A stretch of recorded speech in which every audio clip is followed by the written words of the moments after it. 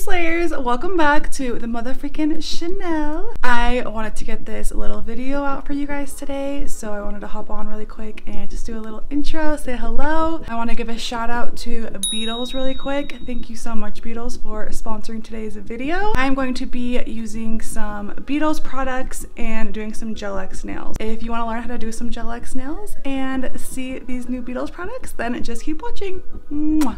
Bye. Alright, so here is a little mini UV LED lamp that Beetles sent over. It's like the lamp that you would use for Lazy Girl method nails, A-Press, Gelx, whatever works for you, but it works for all those different methods. Here's what it looks like. It comes with the regular USB charger. It doesn't have an outlet though for the wall, so you'll need one of those for yourself. It's really lightweight, really compact and cute. It only is 3 watts though, so this lamp is only going to be good for a quick flash cure, not so much a full cure. We also got over these gel art polish liners. There's 12 colors that comes in this, and this is the unicorn color set. So they have more of like a primary color set, and then here's the unicorn one. I just thought it was so cute. And yeah, so they are smaller. You can get all of the colors that you see here, or you can get like 6 colors and the bottles are bigger. So whatever you want, but I will have these linked down below on Amazon. Now let's do some nail prep really quick for our Gelx nails. So as you saw, my nails were a little bit crusty.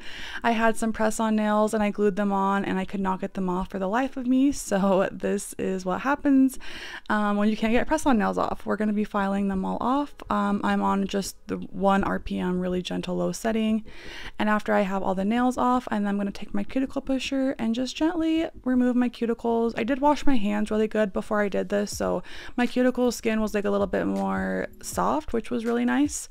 And after you have that done, we're going to go in with some dehydrator. This one is just a Mia Secret dehydrator. Let that fully dry, and then you want to go in with a primer. Same, this is a Mia Secret primer, and after I let that completely dry, we're then gonna go in with this Beetles nail strengthener. I love this stuff so much. I'm using it instead of using base coat. I'm not sure if it's the same formula as base coat, because after you cure it, it does have a sticky layer like base coat does, but I did a layer of that. And then let's use some solid gel nail glue to put on our Gelx nails. So here's the solid gel nail glue. I've got that off Amazon. It was $3. I love it. It's really good quality. And then of course my full cover 123 𝘊𝘢𝘴𝘆 square nails. My code is 𝘂𝑗. If you want to shop 𝘊𝘢𝘴𝘆, you can save some money. And these just look so cute. I do like to take a file and just file the edges of all the cuticles of all the nails so they don't look like press-on nails.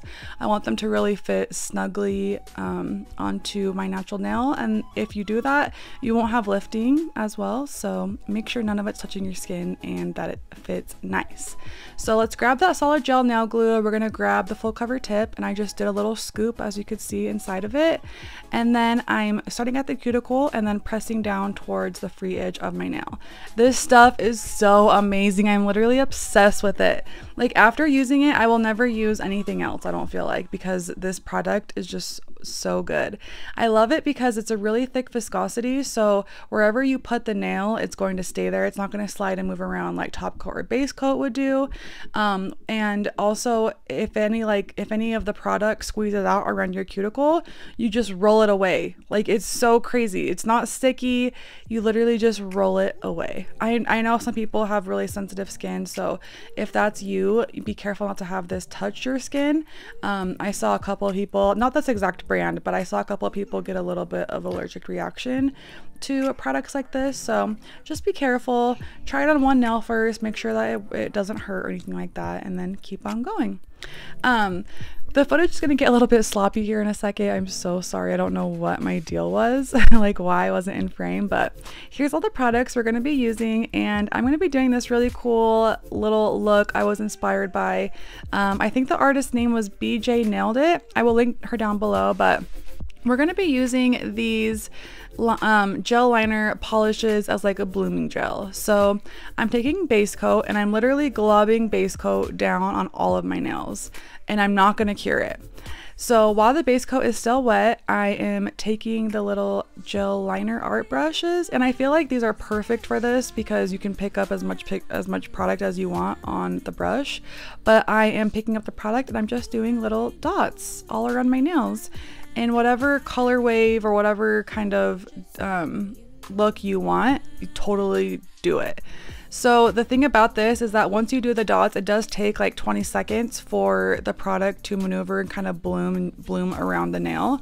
So make sure you like only wait 20 seconds, not that much longer, because if you wait longer, like a minute, the colors are going to start to completely flood and they'll kind of go together and they won't be like this kind of flooded crocodile look. So make sure you don't let your nail sit like for a minute, you know, let it sit for 20 seconds and then get that in the lamp so that it cures where it's at. Otherwise, like I said, it will just keep blooming all day long and then it will just be one color. But I saw this girl on Instagram do this and I just thought it was so cute, and I was like, that looks like a really good idea with the gel liner brushes. She used just regular gel polish, but I thought this looks so cute. It's almost like a crocodile print, but not. It's like a croc print, but not in the croc print like way, if that makes sense. Like it's not in the right direction that croc print is, it's just random, but nonetheless it turned out so cute. So I'm just doing random colors on all of the nails, and then once I have them bloomed out how I like it, I just go and cure it and do a really good 60-second cure in the big lamp. I did do a flash cure on these and they did wrinkle, which was so sad because I couldn't take it off, and so I found out that if your polish wrinkles, you can just put a base coat on top of it again and cure it and it goes away. But don't flash cure these. Make sure you do a really good long cure, otherwise, like I said, they will wrinkle.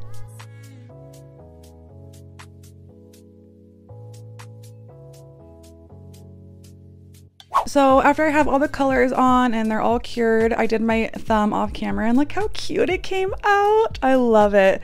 So everything's cured, and now I'm just gonna go on with top coat on all of the nails, making sure that it's fully top coated.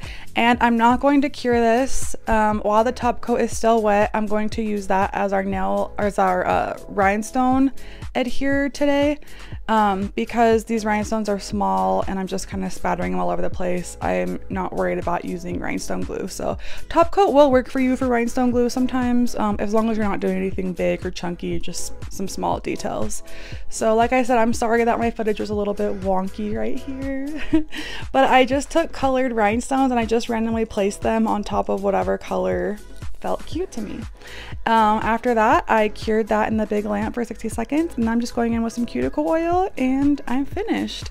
This was literally the easiest Gel X set I've ever done, and I love it. Like, you can use so many different colors, like, I just feel like the possibilities are endless and the look is just so cute. I am obsessed. I'm doing my other hand right now because I just want to wear these as a full set. Like I said, the girl that inspired me, I'll have them linked below. Thank you so much, Beetles, for sponsoring this video, and all the products I use will be linked down below as well. I love you guys, and I'll see you in my next video. Mwah. Bye.